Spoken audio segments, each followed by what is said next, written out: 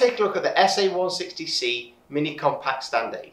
It's been designed to assist patients from a seating position to a standing position for those who have limited upper body strength or limited weight bearing capabilities. It's ideal for the acute environment or for the home sector, especially when space is a premium. It boasts of a 160 kg or 25 stone safe working load. Now let's take a look at some of the features and benefits. Let's start from the bottom. As you can see, there is a small footprint. This is ideal through narrow doorways or where space is a premium. It has 4 multi-directional casters, which makes it easy to manoeuvre during a transfer. The 2 rear casters are lockable, which ensures a safe transfer. The footplate. The footplate has toe protectors, which is soft for the patient's feet, and also 2 anti-slip strips, which ensures the patient's feet stay still while during the transfer. It's also removable because you can do it for gait training. To ensure we can get safe or get close to the patient, we have a powered leg opening option.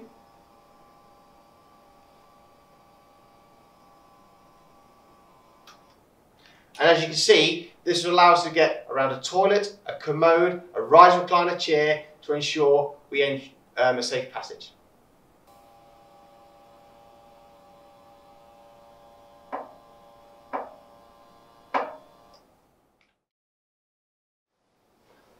The leg support. The leg support is quite versatile. It's been designed to bring the support to the patient and not patient to the support.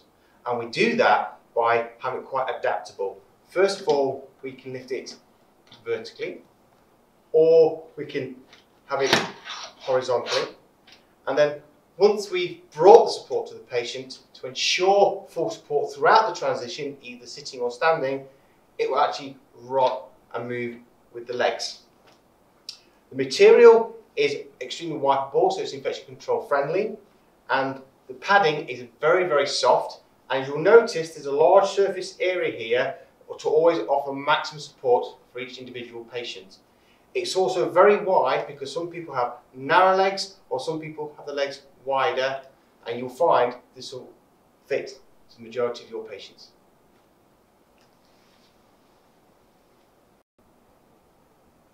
Okay, now we're getting to the top of the SA160C Mini. What I want to talk about now is this centre section, which is also known as the trombone section. This is the piece of the section that actually lifts the patient. As you can see, there are 2 loops here where you attach your belt. 2 handles for convenience for if the patient wants to put the hand on there or not put the hand on there, or they can use the side of the rail here. Again, this has been designed very similar to the leg support, where you can take the equipment to the patient and then bring it back. So essentially what we do is, this is adjustable.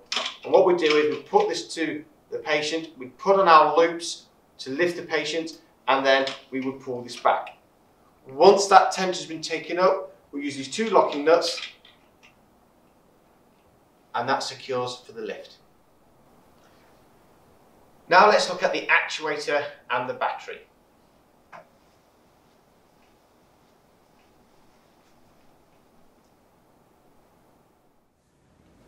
Let's cover the actuator first.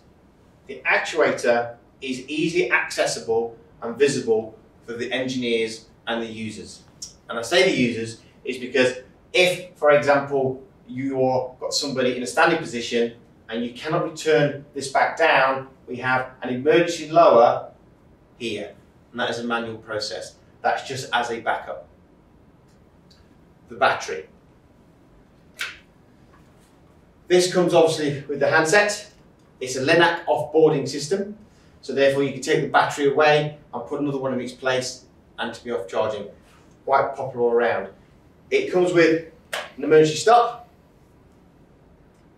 also in red, and also there is a display screen, and that will either show you your battery life and how many lifts you've actually done. If, for example, you are in a situation where you damage the handset, which is easily done, you have these 2 overriding buttons which allows you to So power the unit either to get somewhere to stand, or alternatively, if you need to sit them back safely, you can drop them back down. And all you need is a small implement to press them 2 buttons.